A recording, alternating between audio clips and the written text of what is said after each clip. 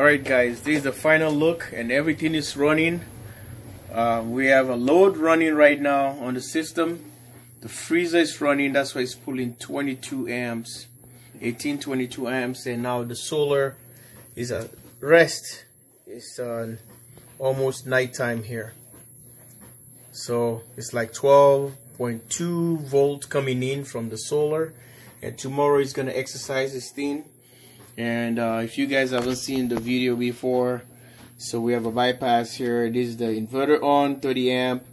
It's a 30 amp input AC, and we already set it up so we can flip this one and stay on the grid as long as it goes to state of charge of 80%. Then because of winter, that's why we just decided to do this.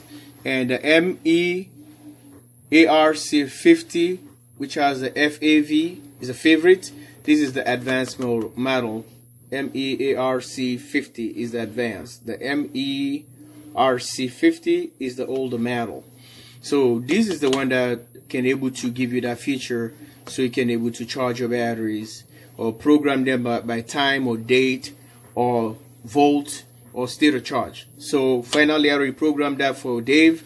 You don't have to worry anymore probably plugging, flipping the breaker when he's at work, the battery is drained. So it's automatically connect. So I can initialize that from here, the AC in. Check this out, you see it's gonna monitor the state of charge. Look at the flashing lights here. So now it's like saying charging, but it's not gonna charge. It just monitors. Look at that. Inverter, inverting, and see SOC connect. So it's only gonna connect at 80% when the batteries are down.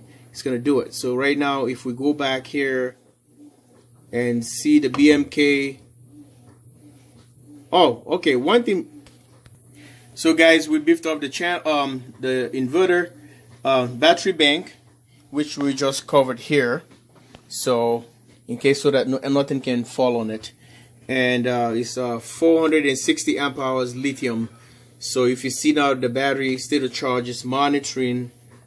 I have the grid power on here, the inverter. So Dave can go to work now, snowing and whatever. He doesn't have to worry about nothing anymore. Whatever comes from the solar is lower that day. Instead of being at work worried about if the batteries are getting low, it's gonna get disconnect. The system would initialize state of charge, recognize it, and start charging the batteries. So look at what we're doing right now. It's taking less power. We're not even taking nothing. About 6, it's flashing 6 amps. So Dave is doing laundering. You can see this is just a temporarily fix. It's the cable. That's kind of cool. I've never seen an extension with a green. And look at that. It's washing, and after that it's gonna go do the drying. So the drying is gonna go on 240 because it doesn't. We are not done yet with the 240 thing. So right there, very efficient. That's what Dave said. So he's washing his clothes for free. For free. Hey, and this is where the system's gonna go. Right there. But right now we keep it on that corner. So guys, that's it. And I think I'm done. And Dave, I'm done. I look for you right here. That's the stand he built, the batteries.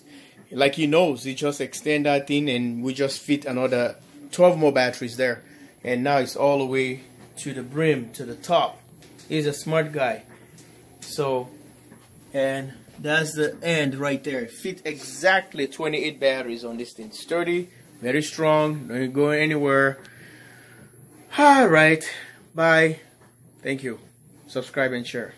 Live from the command center. Oh, not from the command center, from Grillmeister Dave. Solar extravaganza Frankenstein. Frankenstein 2.0. 2.0. Why? Why?